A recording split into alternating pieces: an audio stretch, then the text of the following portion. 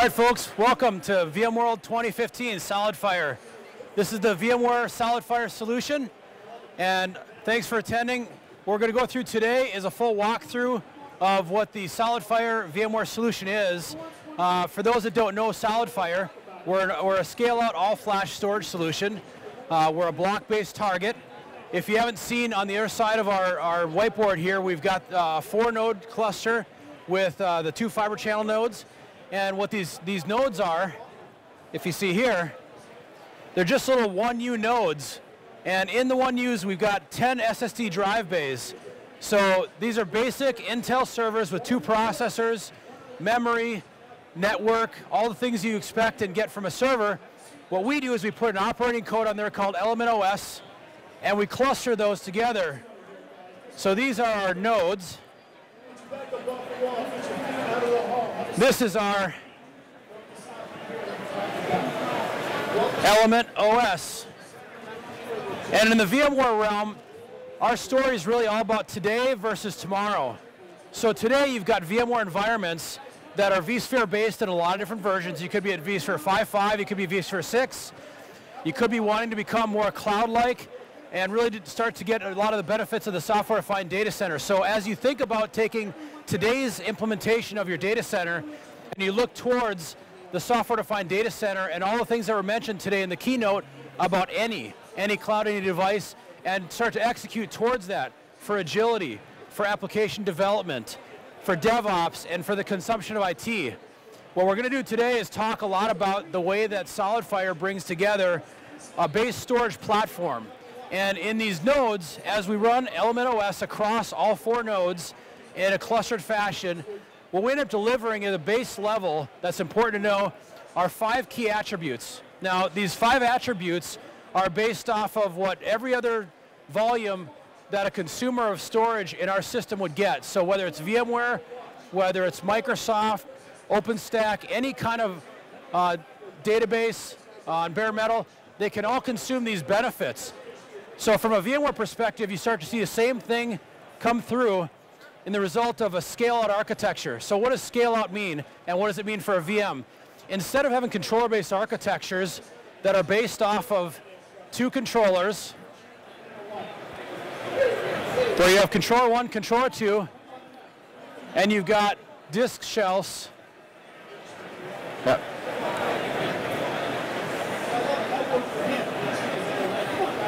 And these disk shelves do nothing but add capacity. And the problem with a scale-up architecture versus a scale-out architecture is the scale-up architecture leaves you stranded into silos of storage just for your VMs. And what a consumer really wants is an elastic model where I can take a very small unit, a 1U node here, that'll deliver me 50,000 IOPS and varying levels of capacity depending upon the size of node you have. We have 4 sizes of nodes. It allows you to be able to create clusters so you can expand and add a 5th node, a 6th node, a 7th node, and scale from 4 nodes all the way up through 100 nodes. So in relative terms, that means that we can scale you up through 7.5 million IOPS and 3.4 petabytes of capacity, all with guaranteed controls on workloads, which is our second element. In a VMware realm, each VM gets their guaranteed performance. So as you create your VMs and their data sets, we can create a min, max, and a burst on those workloads, and that is separate from capacity. So for the first time, we're offering you true software-defined storage, not software just to abstract hardware, but software to abstract the performance of the hardware from the capacity of the hardware. No one else does that. No one else does that at the scale of the clusters that we do. That's a key aspect because when you're truly trying to software-define your storage, you want to have those separate controls because there's times when you want to crank up the performance or crank up the capacity. And with today's model of storage, the problem you have is that you're stuck with silos or tiers that you have to calculate. How much of this tier, how much of this tier do I have? And ultimately leaves people with a very inflexible and not a very agile position for scaling VMs. We also have an automatic framework. In the automated management, we have a full API interface that allows all of our feature sets to be exposed through APIs. This allows you to not only be able to consume all the instruction sets through things like PowerShell and other API-driven frameworks, but it gives full transparency down to the element OS from upper stacks of VMware storage automation that you're trying to do in the software-defined data center model that we'll get into in just a minute. We also have data assurance. What this means is that as your VMs have data on our nodes, we have ways to be able to survive a drive loss or a complete node failure. In the absence of a node or a drive, we automatically reestablish the data parity from one set to another. We always keep 2 copies of the data in the back end of the storage. So we can survive a flash drive going out. Our drive time rebuilds are in the matter of minutes versus RAID typically taking hours. We can survive a node failure well within an hour to be able to rebuild the data from that one node across these other 3 nodes, or if you have 6 nodes or 8 nodes or however many, we can survive hardware failures. So all the VMs and their data have full assurance that you're going to have uptime and you're not going to have down outages that related to hardware failures. The last is global efficiency. This is huge because in the software-defined data center, you want VMs to be able to live on as dense a compacted format as possible.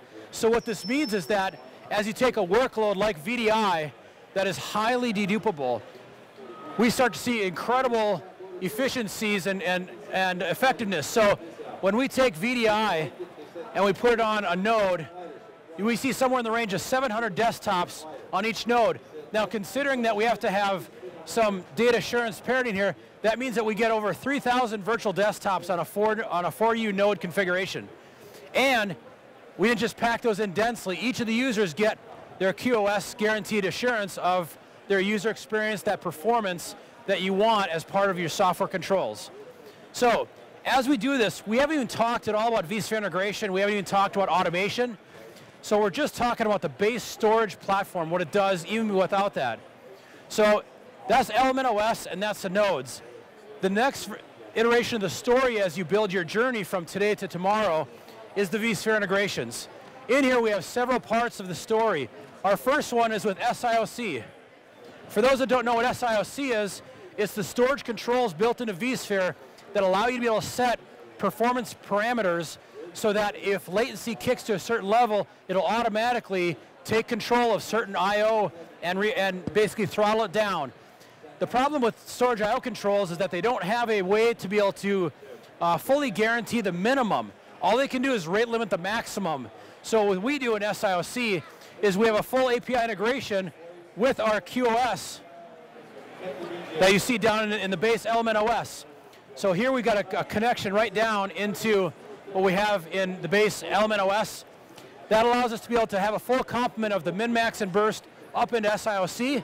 And then as you would vMotion workloads around, we persist the data motioning that you'd have in a software-defined data center. Another integration that we have is VAI. So these are the array integration offloads. So as you're doing copies and offloads, this is something where the array will take the brunt of those tasks versus the CPU and your hosts taking those tasks. We also have a VASA provider. Our VASA provider is the control plane engine for VMware and vSphere. This provides a talking mechanism between all the sublayers of controls of storage and the VMs. So it's VM talking to storage and be able to coordinate that across elements. And our VASA provider helps us do things with policy-based management. It helps us to construct a future of vVols, etc. We also have an SRM integration.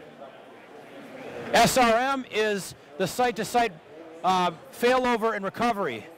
In this case, we have the storage replication adapter. So that means that we can have a 4-node cluster replicating to another 4-node cluster somewhere else in your geo or with a cloud provider. And that gives you the full capability of having an automated runbook to fully either recover from, test, or move full VMs from one software-defined data center to another. We have that integration. We're one of the first to the market in the all-flash realm to do that, and that's a key reason why you can have faith in us in our integrations. And then the last for us is the future called vVols. This is vSphere Virtual Volumes. We've been earliest in the program. We were one of the first early 5 to 10 storage providers in the program for vVols, and we've been there for over 3 years. We're now coming to market very soon with a vVols implementation. In fact, we're talking to select clients about our beta program today while we're here. And if you're interested in vVols and you've got a SolidFire array, talk to us, or if you're looking at that, talk to us and let us know what your interest is. We're taking some highly qualified people through the first rounds of beta, but vVols here is going to deliver for us the future consumption of storage.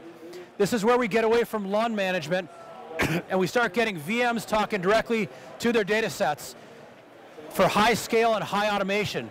This is ironically not as much of a storage implementation as it is an automation and consumption story about how IT and the whole IT infrastructure stack consumes storage, not just once, but at scale. Okay, so look for our message here. This is the portfolio of our vSphere integration points. Now, that's great, but I think the next path in the software-defined data center and the software-defined storage journey gets up into automation. In automation, we start our story with our vCenter plugin. Our vCenter plugin gives you that capability to be able to not go into the Element OS UI to be able to execute storage commands for creation, provisioning, and all the administrative tasks that you would see in a vSphere implementation. So our first point of automation is our vCenter plugin. If you want more information on that, we've got some demos here. We can walk you through all that. The next thing you'll see from us is our upcoming release of PowerShell. You'll see full automation of not just one classification of tasks, but multiple classifications of tasks. And Josh Atwell, one of our cloud architects, is delivering this PowerShell module along with our developer organization. If you're looking for more information on our PowerShell integration, see us in the booth here. Come see some, we might have a demo or two to look at that as well. Our next integration is something called SPBM. Does anybody know what SPBM is? This is storage policies. This is storage-based policy management, right? This is ultimately where VMware wants you to go next. If you're manually doing storage and you don't have policies created for these storage elements, get to storage policy-based management. This is an automation component, an integration part of vSphere that works with the VASA provider to connect down to our Element OS, and it functions such that you'll be able to have full exposure of capabilities to be able to say, I want to be able to expose capabilities here up through my VASA provider, up to SPBM, so I can make those consumable by people that want to build VMware implementations, or if you combine that in with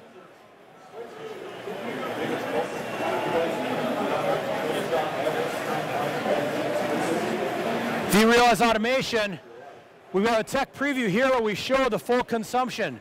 So now we're dealing with the consumption of storage at a base storage level with our Element OS that you can log into and manage. You get into the vSphere integrations to the vCenter plugin, PowerShell, using SPBM to go down through our VASA provider to leverage all this goodness, and you bring it up through vRealize automation to fully automate the consumption of IT, not just for storage guys, not just for admin people on the vSphere side, but also for application builders. So if someone wants to build 100 MongoDB instances, or they want to build some web apps, you can do that all through a vRealize integration that will have, like I said, we've got a tech preview of it here, and we'll show you how that looks and feels and what the future is going to be like. Whether you're consuming things with vVols or without vVols, the future is bright here. Now, the last part of this journey gets into the use cases. How do I use all this in a VMware environment? That's where we start getting up into the workloads. We have both infrastructure delivery, we have applications that live in not just one silo or one implementation, but we also have a great way to understand how this works from an application deployment perspective. So when we talk about infrastructure delivery, this entire stack of the software-defined data center and software-defined storage is consumable to application builders, also made in an infrastructure as a service deliverable for other service providers or enterprises that are trying to do that. But also, VDI doesn't have to be its own separate workload. Traditionally, you've seen VDI go in as a separate standalone piece of hardware, right? I need separate storage for VDI. Well, the last thing I'll tell you about our story on the VMware side is you see commonly someone will put us in for a MySQL, a SQL, a MongoDB, web apps, some kind of database or workload that is not desktop based. A system like this will run with efficiencies such that you can start to target some virtual desktop users and ultimately add VDI for free, because the storage efficiencies that we have in our base system allows for you to be able to pack a ton of users on a very small amount of footprint. And it is the coexistence of all these workloads that can be separated so that you have performance controls around every single one of these.